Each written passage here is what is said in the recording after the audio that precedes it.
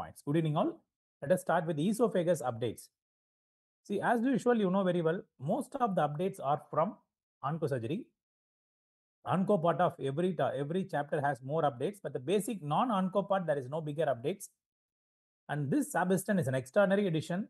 We could see a lot of concise content in this. Unwanted, lot of discussions are being removed, and many interesting chapters are updated, and many unwanted chapters are removed in this Sabiston.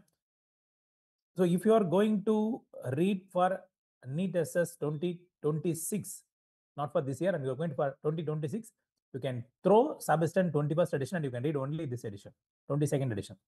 There are not big updates.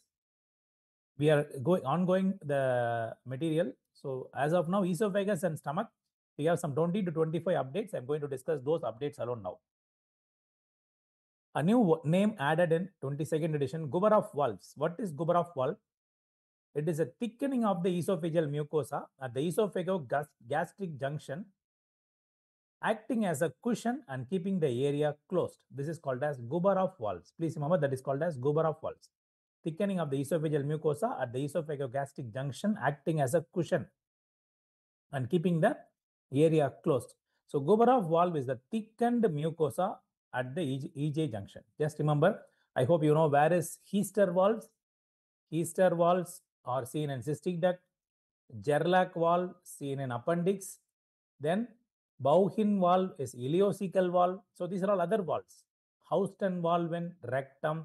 So those are all basic things. Houston valve rectum, Heaster valve in cystic duct, Gerlach appendix. Bauhin is ileocecal. Here is a new valve added now called as Gubarov valve.